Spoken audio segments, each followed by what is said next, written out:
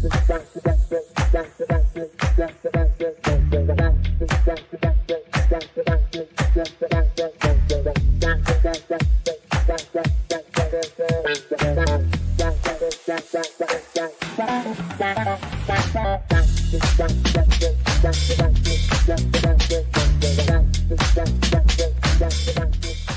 let's get started with Ritvik. Okay, so Ritvik, get started. Okay, yeah. Share my screen.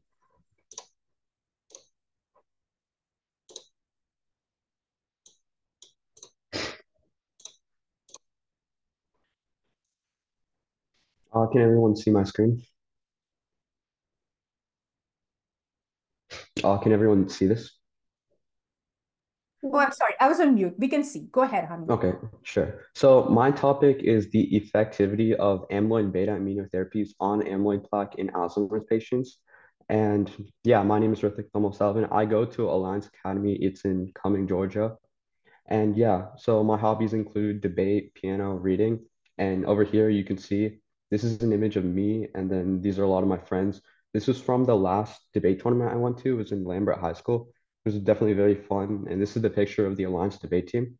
I actually ended up winning that tournament. And yeah, I really do enjoy debate just because it's a very logical thing. It's very fun, and it builds a lot of skills. And moving on. Okay, so yeah, my topic is about amyloid beta immunotherapies and their effects on both amyloid plaque concentration and clinical decline. So let's take a step back. What is this whole topic about? So first, let's talk about like antibodies. So what are antibodies? Everyone knows that antibodies are a part of the immune system, but what are they specifically? So basically, antibodies are these protein components that circulate through your blood and recognize foreign invaders and deal with them. So they're actually made up of four polypeptide chains, which, as you can see here, is in a Y shape. And these make up heavy chains and light chains. They're connected. This hinge area is made up of a disulfide bridge, but just to simplify, you can just call it the hinge. There's a constant region and a variable region.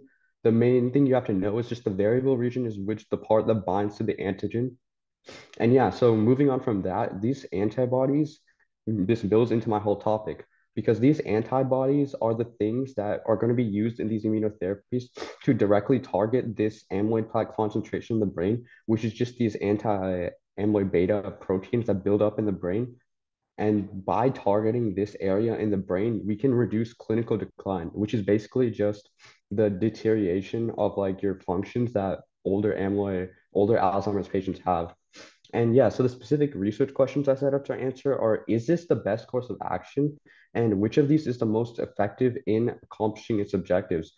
And I really believe that this is important because not only do millions of people around the world have Alzheimer's disease, it's a very serious condition which causes a big deterioration of mental functions. And not only is that a strain on the patient themselves, but think about it, their family also has to suffer. I personally don't have anybody like in my family with Alzheimer's disease, but I do have friends who talk about this, and I've seen just how hard it can be for them seeing their loved ones deteriorate. And yeah, let's move on to the literature review. So my literature is mainly just a bunch of case studies and studies, and a big part of that was from the New England Journal of Medicine. It's basically just a really prestigious journal that's peer reviewed, that has a lots of these different studies from a lot of these different professionals. An example of that is I used a paper from Emory University down here in Georgia, and it was just talking about the different immunotherapies, and it showed that there is this like progression, there is this like actual benefit because it does remove amyloid plaque. However, we have to like they state that we have to keep like testing this because we have to understand what happens more. And yeah, let's move on. And then let's go on to the methodology and results. So my results, through all my research, all of the things I discovered, I found out that out of the six immunotherapies I did with each of these like special names, they have these like little names called donanemab, lecanemab. They're kind of hard to pronounce, but anyway, out of these six immunotherapies, I found out that two are actually effective, and they actually do have results on both decreasing amyloid plaque concentration and clinical decline, which is important because this is what these immunotherapies are made for. The other four, or to be specific, the other three, bebapinuzumab, ponesimab, and gantenerumab, are found to be ineffective. They don't actually have any like thing to do with the amyloid plaque concentration. They don't slow clinical decline. There weren't really any results. However, crenezumab, this third one, it's relatively new, so there's not really many studies. But as I found, there's actually a lot of potential for it to be effective. So there needs to be more studies done. So anyway, let's move on. So the next part of the results, my second research question, I found that the donanemab is actually the most effective. It has the most studies documenting its effects on amyloid plaque levels and clinical decline lowering, and it's even awaiting FDA approval after submission in 2023. And I found out that gantenerumab, this one, the last one, is actually the least effective.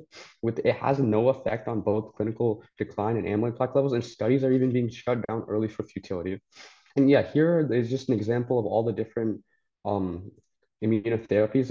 I just put this visual to show you that while they're all passive amyloid beta immunotherapies, they each have their own differences and different components, which is why it's important to find out which one is the most effective. So we need to know how to make the future antibodies. And yeah, let's go on to the conclusion. So my first research question, is it warranted? I found out that yes, it is actually warranted. This is a very good way to go about treating Alzheimer's disease. I believe that further research should be conducted on not only existing but new immunotherapies to be prioritized. And specifically, it should focus on the ones that are effective, which we know are donanemab and lecanemab. And new antibodies should be focused on being made like these two. And which of these are the most effective? As we found out, donanemab is actually the most effective, with most studies finding that has the most effect on amyloid plaque levels and clinical decline, even awaiting FDA approval. And let's go on to the contributions. I believe that these contributions are important because we need to find the most effective and efficient way of going about treating Alzheimer's disease just because of how severe this is and how many people it affects. Using these findings, I hope that the root of research on these immunotherapies can be determined and be as efficient as possible. And I found that as it's warranted, more research should be going along this path. And for limitations, this is focused on just passive AV immunotherapies. And because there's lots of different types, like they're active and other immunotherapies that aren't amyloid beta. I focused on just these just because I found that these are the most relevant immunotherapies and the most important ones being tested right now. And yeah, while immunotherapies itself are only one of the many Alzheimer's disease treatments being developed, I found that results have shown that this is a key instrument in the road towards curing Alzheimer's disease, which is why I believe it's really important. And yeah, let's go on to my research experience with gifted Gabber. So, first of all, heartfelt to Professor Varkey through his lectures, not only was I able to choose my topic, because going in, I didn't know what I was going to do, but I was not only able to choose it, I was able to expand my knowledge. Even if all the lectures didn't have everything to do with just my topic, I was just expanding my broad knowledge on neuroscience, which will definitely help me in my future.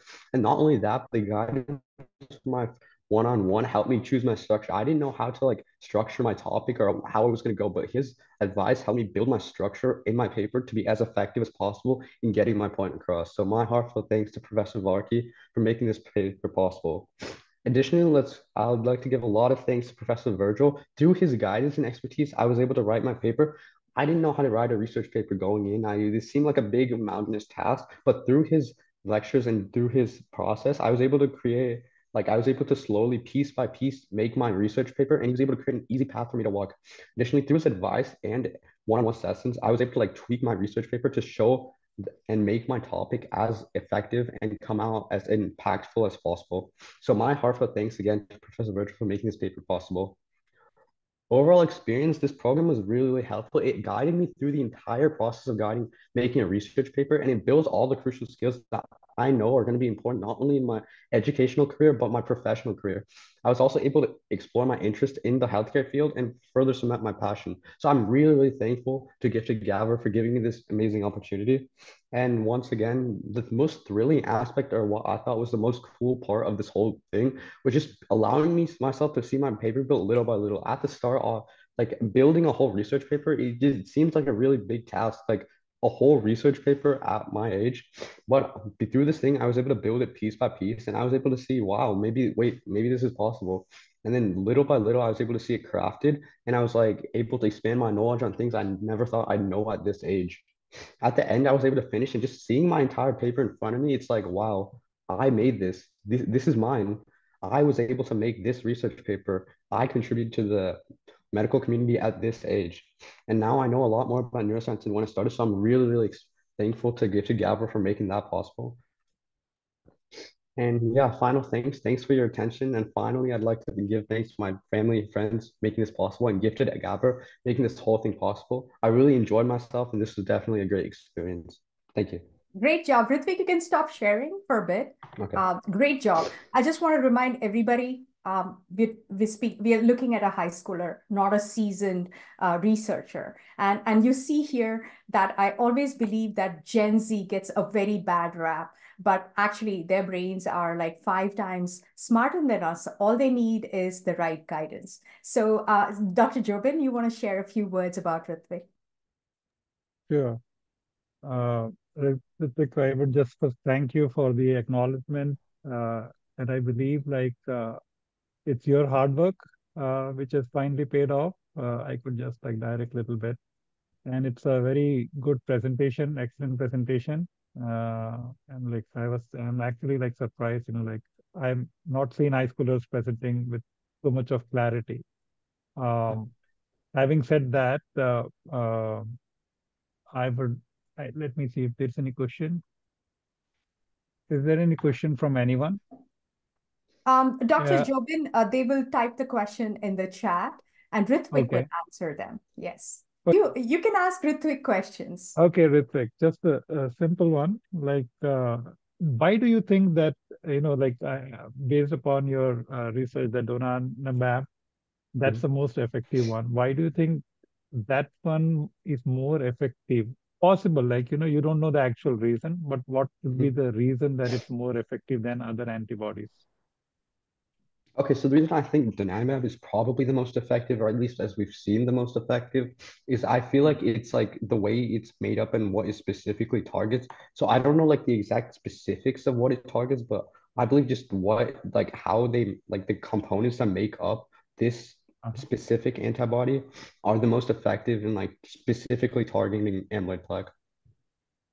Okay. So I think you already have a question from someone. Okay, Um, so yeah. yes. Okay, so let's go ahead. Thank you so much, Ritvik. A round of applause for Ritvik.